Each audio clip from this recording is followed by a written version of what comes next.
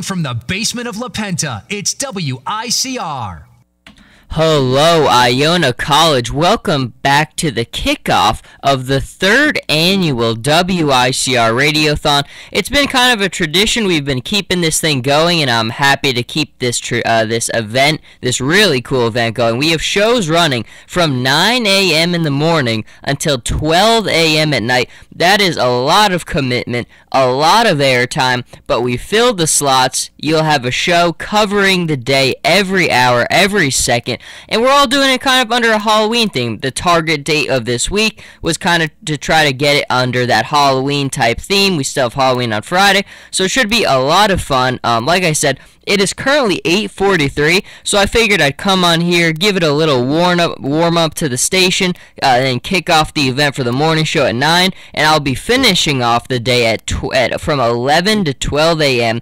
So my plan, watch the Spurs-Mavs game, come on here with the big three, Armand Madeo, Big Shot Rob, myself. You can see if you're watching on the live stream, I have the new LeBron James Cleveland Cavaliers jersey. Couldn't be more excited to bring this jersey out of the box. I've been waiting all summer to wear this, and it's a great time for sports because you've got basketball right now. The World Series is finishing up. There's football in the air. Every sport is relevant right now, and it's only going to be like that for about a week or a couple days during this week, so definitely enjoy that time when you can.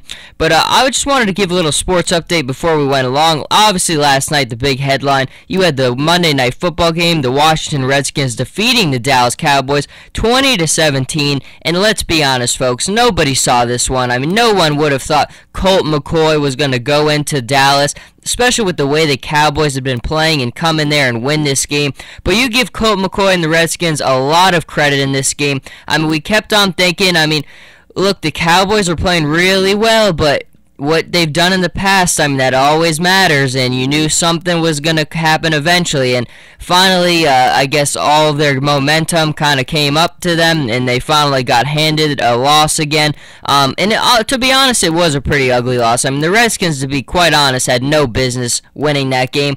I know Tony Romo had his little he did come out of the game. He actually had a back contusion, I believe. Looking over the injury report now, so it was definitely something to the back. The one thing you really noticed in that game was Washington did a really good job getting pressure on Romo. That was probably the best defensive game plan I've seen against Romo. Execution of a game plan.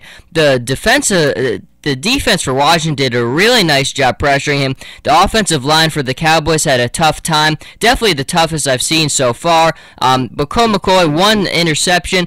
He didn't do a lot, but the thing that you say that he did well is when they really needed a play on third down or they just needed a really big play, he delivered a lot of those plays. Alfred Morris had a good game running the ball, but Colt McCoy, you give the kid a lot of credit because on a week like that, going into this hostile environment with a team that's been playing so well, I think you couldn't have asked for anything better, and you come away with the win in overtime. Very impressive for the Washington Redskins. Very nice for them. For the Cowboys, I'm not sure. Now you've got question marks with Romo. Should he have even been put back in that game? It was nice to see him try to come back and do that, but you just don't know. I don't know based on the injury.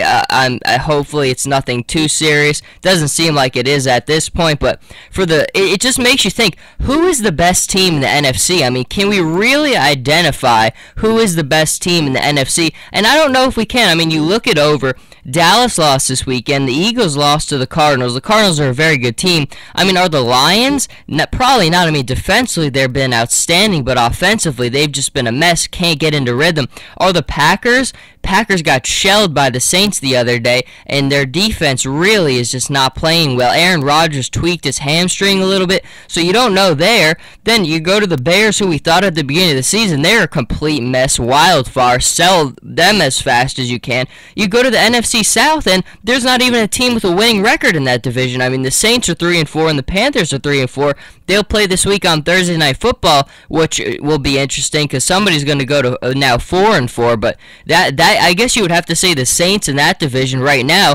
But even the Saints, they got their first really win on Sunday night where you're like, okay, here's the Saints I've been waiting for, but it took a while. I mean, we've been moving along, and it's taken too long. And then finally you go to the NFC West, and the Seahawks clearly aren't the same team right now, 4-3. The 49ers don't scare anybody at 4-3.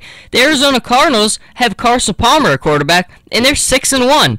So it's really interesting because in the NFC, you really don't have a clear-cut, hands down, these are the best teams in the division. To be honest, I mean, I think we have a pretty good idea. The Cowboys and the Eagles are going to battle it out, but I'm not ready to say either of these teams are the best in the NFC. Then you go to the NFC North. We know, again, it's going to be a battle between the Lions and the Packers, but I'm not ready to say either one of those teams is the best either. I mean, Aaron Rodgers is definitely the better quarterback, but I think the Lions have more depth on their team on both sides of the ball. I mean, I like the Lions have already handed the Packers one loss.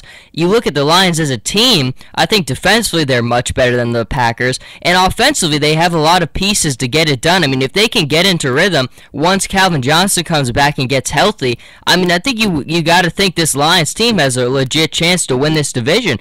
And then you go to the NFC South. There's probably the one where you have the hardest time. The Falcons clearly, I think in week 1, we thought this Falcons team was kind of coming back, but I think that's kind of gone back down. I don't think we believe that anymore. You've probably got to say the Saints or the Panthers, but the Panthers defensively are just not the same team anymore. The running game, a lot of injuries there, and then you look at them offensively, and Kelvin Benjamin, outside of him, Cam Newton's not really having a lot of targets with success getting them the ball, and he's struggled a little bit, not playing as well as he should be. So you don't know there. I guess you say the Saints. And then NFC West, I mean, the Seahawks and the Niners can explode at any point, but I mean, there's been a lot of controversy with both those teams. It was more with the 49ers the first couple weeks, and now we're kind of segueing into the Seahawks with a lot of controversy. You know who doesn't have controversy right now? The Arizona Cardinals. I mean, at the end of the day, I just think we still don't talk about this team enough.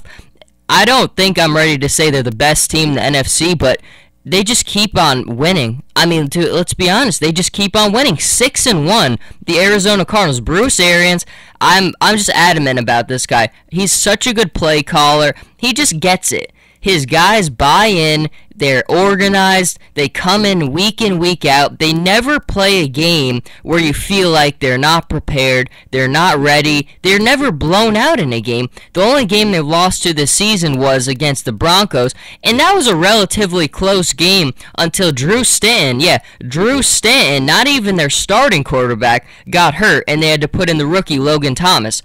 Then it got a little out of hand, but I mean, to be competitive with the Denver Broncos at Denver with Drew Stanton as your quarterback, you're doing things right. So I know some people are going to call me crazy, but if you made me pick who I think the best team in the NFC is right now, I'm going with the Arizona Cardinals. Now, the Arizona Cardinals have a very tough stretch coming up, but I've been on this team for 2 years now. I mean, you look at them last year, 10-6. They're 6-1 this year. Their last 2 games are against the 49ers and the Seahawks, which is going to be very tough. Very tough, but I think the Cardinals, they're well coached. They have very good personnel. If Carson Palmer can keep doing what he's doing and not turning the ball over, making the plays when he has to, Andre Ellington runs the ball well, I think that this team will continue to be the best in the NFC, just the way it is. But definitely very interesting there. Segueing into the NBA a little bit before we finish off, tonight is obviously opening night. Yesterday on the Sports Vault, we did a complete tour of every single team. I mean, the top 8 in the East, the top 8 in the West. But tonight, it's not a bad opening night. Obviously, it would be a lot more exciting if we had the Cleveland Cavaliers playing somewhere, but we're going to have to wait until Thursday to see them first take the floor. But tonight, you have the Mavericks and the Spurs. The Spurs will obviously raise the banner. They will get their rings. It's going to be very nice to see. I mean, it's let's be honest. I mean, it's not the best premier game you could have. I mean, the Spurs, I think basketball enthusiasts enjoy, but I think if you're a casual fan, there's not going to be a lot of flash in this game. I mean, the Spurs play fundamentally sound basketball. They pass the ball well, they move the ball well, they play defense, but that doesn't they're not a highlight reel team, so that's not really going to be appealing to the casual fan. The Mavericks as well. I mean, they're building their team around Dirk, who's 36 now. They bring in some young guys like Chandler Parsons, so they're kind of a similar style to the Spurs. They'll move the ball well, play good defense. It should be fun for a basketball fan, but for the casual fan, I'm not sure if there's a lot of appeal here. You're definitely going to want to tune in on Thursday. You also have some weird games. I mean, before you have the Magic and the Pelicans, which is kind of a weird game to put on opening night, but Anthony Davis plays, I'm in. And then the late game you have is the Houston Rockets and the LA Lakers.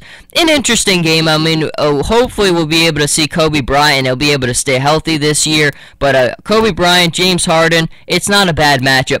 But the thing we all want to find out about is about the Cleveland Cavaliers on Thursday playing their first game of the year at home against the New York Knicks. Then they'll play the next day on Halloween against the Chicago Bulls. So we get back-to-back nights of watching the Cleveland Cavaliers, the new look Cavs, and I just can't be more excited. I mean, I am a fan, but still, I mean, it just doesn't take away from the excitement of this team. I just say it all the time. You think of this roster. LeBron James at small forward, Kevin Love at power forward, point guard Kyrie Irving, shooting guard Dion Waiters, in center you're either going to put in Tristan Thompson or Anderson Varejao. Not a lot of teams can compete with that. You really can. I mean, there are good rosters in the NBA. You look at Washington, they've got a good roster. A lot of teams have good front roster depth, but there's no one who can match with that. The only thing keeping the Cavs away from winning anything right now is ball movement and defense, and I think as you watch them over the course of the season, that's going to get much better, but we're all going to be looking for it. Hopefully it'll go better than the Heat's first couple of weeks. I mean, remember, the Heat's first couple of weeks were rough, folks. 8-9 start, then they won 20 games in a row. But that first week, everybody was worrying about it. So I think everybody needs to relax. I mean, if it doesn't go well, I think that the first games, they'll probably split 1-1. Probably maybe lose the game to the Bulls, and they'll probably beat the Knicks on opening night. But you never know. It's going to be very exciting. I mean, I think some people complain about the super teams, but it's good for sports. I mean, especially for the NBA. The NBA, at its core, is a star league. People tune in more to watch one guy than teams. I mean, when you watch the other sports, it's for teams generally, but for the NBA, it's for players. People want to watch Kevin Durant. People want to watch LeBron James. No one wants to watch the Utah Jazz or the Orlando Magic. There's no star power there. The Cavs, if you root for them or if you root against them, there are interests there. And I think that's all you could ask for in it. So very exciting day. Very exciting for WICR with our Radiothon. Like I said, we have Halloween-themed shows running all day and night until 12 a.m. in the morning. If you're listening now, you can drop by the station at some point, and you have a chance to be on air and interact with our shows. But it's going to be a long day, a long night. I will be back on from 11 to 12. Probably pop on periodically throughout the day. So stay tuned to the WICR Radiothon, and I will see you later.